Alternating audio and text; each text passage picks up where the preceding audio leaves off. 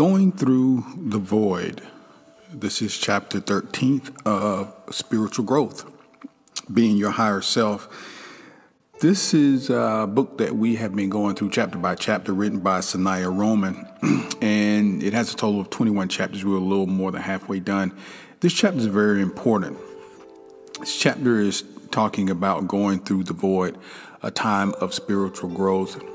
And seemingly to us, especially if it's our first time going through it, it can feel like much confusion and disarray. So there's a lot of value in listening to this discussion. So I want to welcome you aboard. And before we get going, I want to encourage you to please subscribe to the channel if you're not already done so. This is True Higher Self. Our essence and what we talk about on an ongoing basis are ways to increase our level of consciousness, become our best self, i.e. become our true higher selves. There's a lot of value in what we're discussing here on the channel for those of us who are always looking to grow in our levels of consciousness. Now, having said that, we have a free gift for you in the description below.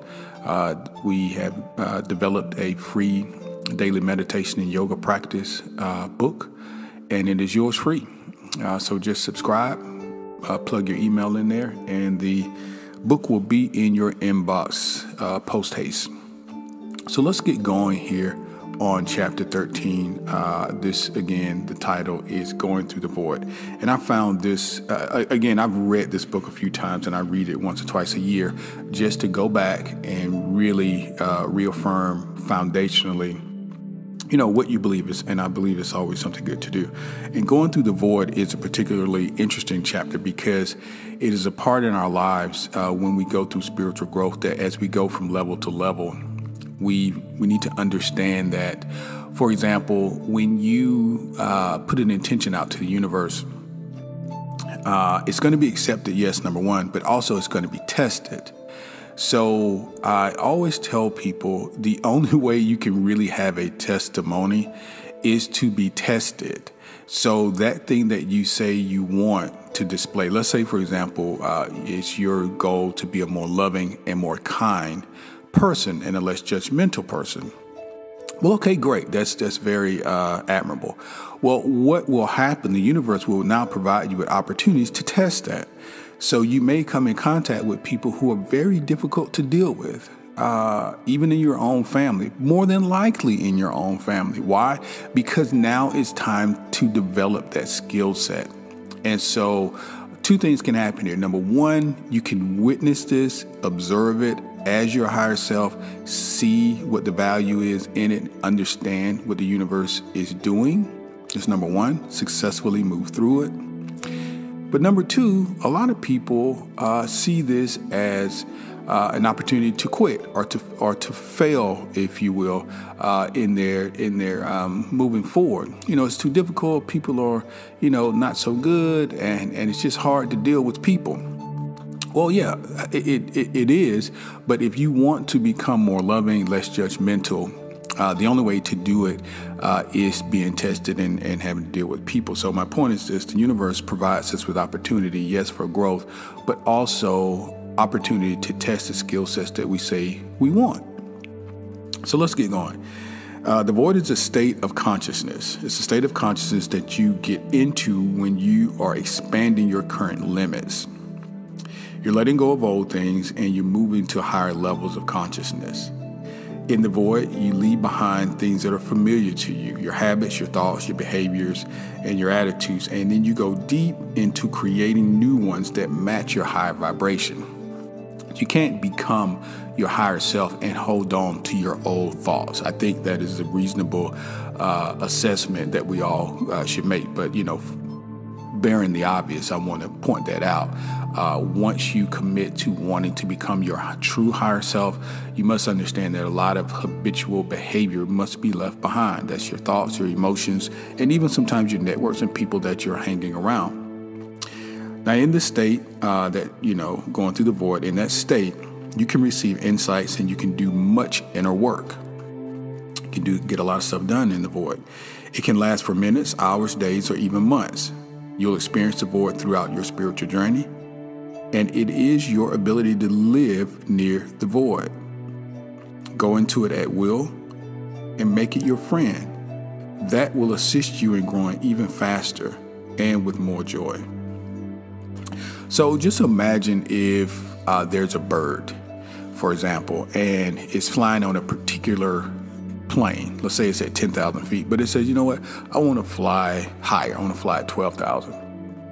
Well, it begins to move from 10,000 to 12,000, not knowing that maybe there is some rough air on, that 11,000 level, and it's trying to get to 12, but it's really difficult. Maybe it sinks below 10. Maybe it gets pushed down. Maybe it's hard. Maybe it's cold. Maybe it's harder to breathe. Who knows? But he's striving to get to that 12,000 level. And once he does successfully get there, he finds out a lot about himself, how, committed he is to the task, how tough he or she may be in terms of getting to where he wants to go, and then really being able to strengthen itself by getting to the 12,000 level. Is able to fly there successfully. And that's what happens with us in life. We witness a particular area that we want to be in. We want to live in higher levels of consciousness, higher levels of abundance. It requires a different person. We have to become that. We have to become that. Now, the void occurs when you are letting go of an aspect of your personality self that no longer fits who you are becoming. It represents a new level of surrendering your personality to the guidance of your higher self. So you are becoming your higher self. It's the birth of a new part of your higher self into this reality. You're releasing your old ego personality and you're embracing and birthing your new higher self personality. Now, you may feel like something is happening inside, but not see any changes in your life yet. It's not a comfortable place for your personality, which likes to see things as certain and secure. Every void is marked by issues of the heart. You'll find yourself asking deep questions such as, how can I love and accept myself more? Am I lovable? Who am I? Can I have what I want? What would I do with the love of my life? You may find that you feel softer and more loving toward others in this time of uncertainty. Now you're raising your vibration, expanding beyond your old habits and patterns. In the void, you may have less desire than usual for intimate physical contact. Why? Intimate physical contact intertwines your aura with another's. And during this time, you're avoiding, and you're in the void, you're clearing your aura of other people's energy as part of the process of raising your vibration.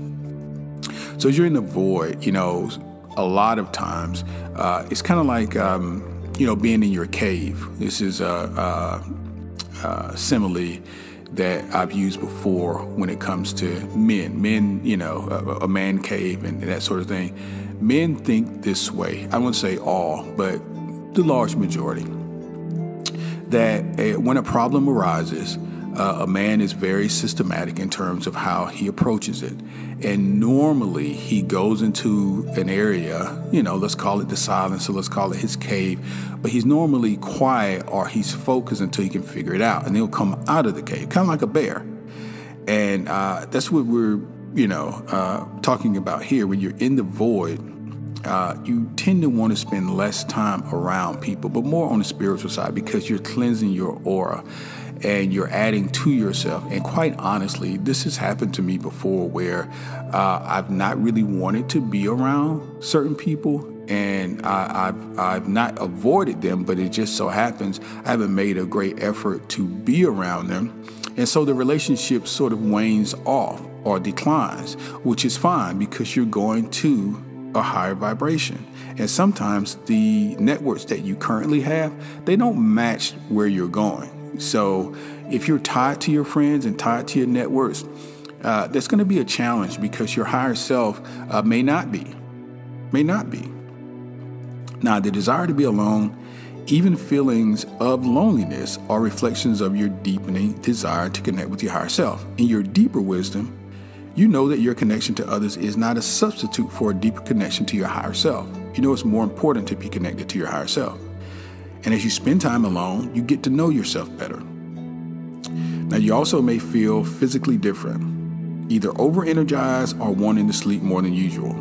Sleep provides time for inner work to take place, and you may need more sleep to integrate all the internal changes that are going on. So just be aware of that. And also, in the process of raising your vibration, you sometimes pass through a period of confusion. In the void, the new is not yet established, and the old hasn't yet passed away, hasn't left.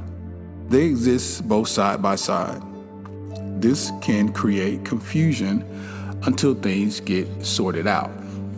And I've also been there, where you know that, or at least you have faith and confidence that you're moving in the right direction. You're not really seeing a lot of changes. You still hold to your faith and to your belief, but you're seeing some things that, remind you of old. What you just have to do is stick to it. You just have to bear down, stick to it, spend your time in meditation and silence, keep your positive habitual thought patterns going, and live in the end, as Neville Goddard has said, and eventually the manifestation will be yours. Now, you may wonder if you're losing your memory. You may also have more trouble than usual making quick decisions or knowing what you want. These are all symptoms of being in the void, potential symptoms. In the void, your thoughts may be different than usual. It's as if you're measuring things by a new standard, which you are. It is as if you are shining a powerful light on your life and seeing things in a brand new way. Now, nothing can be the doorway, not knowing, can be the doorway to true knowing, not knowing. We talked a little bit before, a couple chapters ago, about uncertainty, the power of uncertainty and detachment. This is very similar. Not knowing can be the doorway to true knowing. And of course, if you came up like I did in religion and these sorts of things, this was not something that was taught to us. We find a lot of comfort, a lot of security in knowing exactly. This reminds me of something that Jesus indicated. He said, "Witness." You can see the lilies of the field and the birds of the sky. They don't toil, they don't worry where their next meal is coming from, because our Heavenly Father is taking care of them. Yet man, higher consciousness, man tends to worry about things that other beings don't really worry about, because they know that things will always work out. So we've got to take on that attitude. Now, the void is a time of not knowing. It'll feel like a state of not doing or of nothingness, basically. It's only when you stop knowing in your normal way and experience not knowing that you can connect with new knowledge. So that's important enough to say again.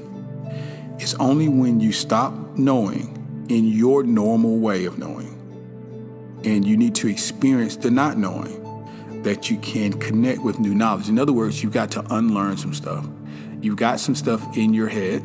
It's not benefiting you. So we're going to release that. And in releasing that, we're going to replace it with new stuff. But in the interim, you may not really know what's going on. And that's okay. Many of you fear the void because it offers neither a solid foundation nor a clear identity. What you have identified with may be changing to allow you to grow into a greater identity. Allow yourself to go into the void for a few minutes every day. Silence your mind. Let yourself explore the nothingness. Silence is a doorway to greater knowing, and you'll discover a richness of energy beyond description rather than nothing. Each time you go into the void, you'll come out a level higher. Now, as your connection to your higher self grows stronger, you draw yourself to many new opportunities that match your high vibration. That's a great benefit. That's a great benefit, because the things that we want, they're vibrating high, and in order for us to receive them, we also need to be vibrating high. Consider yourself that bird. If you're on the 10,000 foot level, and let's imagine if our relationships and weight loss and entrepreneurships, all those things that we want are up above us. Well, how do we get to them? We must raise our vibration. Take time to fantasize and daydream every day. You may find yourself thinking of the future often and how things could be different. Of course, that's going to be beneficial to you. And as you raise your vibration, you'll probably find yourself in the void more and more often. So get used to it, accept it. You can be experiencing the void in one area of your life and not in others. For example, your job may be great, but certain relationships may be, undergoing a big change. So identify, observe, and realize what's taking place. And if you're experiencing the void in any area of your life, be loving to yourself. Don't worry if no direction has yet revealed itself. You're raising your vibration rapidly in this area, doing much inner work, and opening your heart to love yourself more. As you do this, new circumstances will start appearing that are better than what you had in the past. And that's what we're all looking for.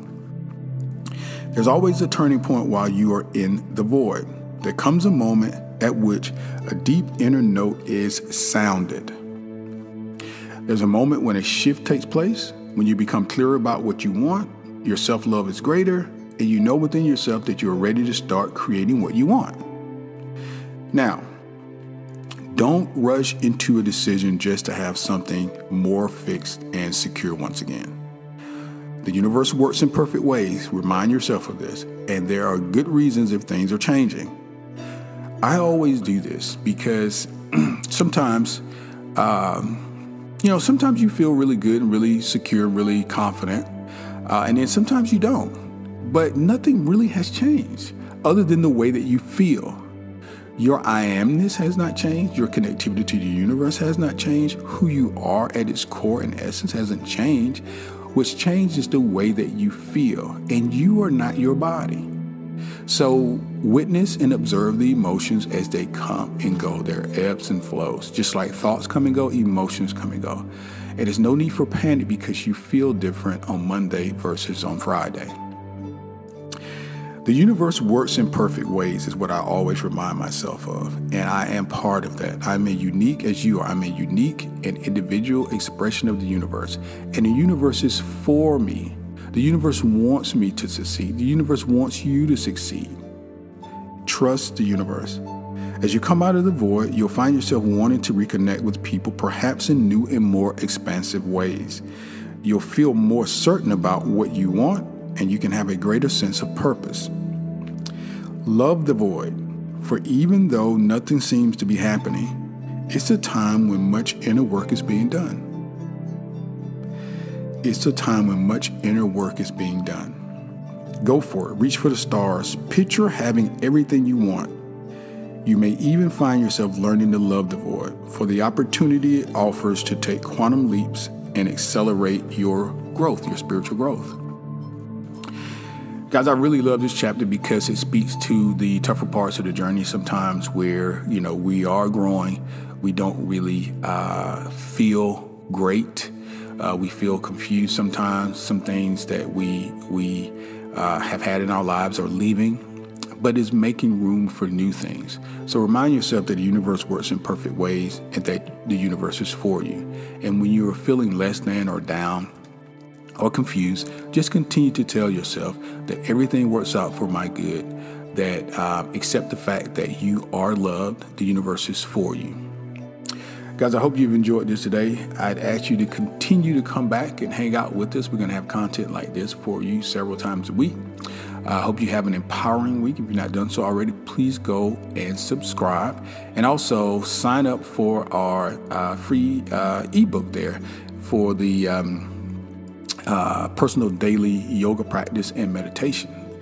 So that's a really powerful tool to have. So thanks for joining us. Have a great day.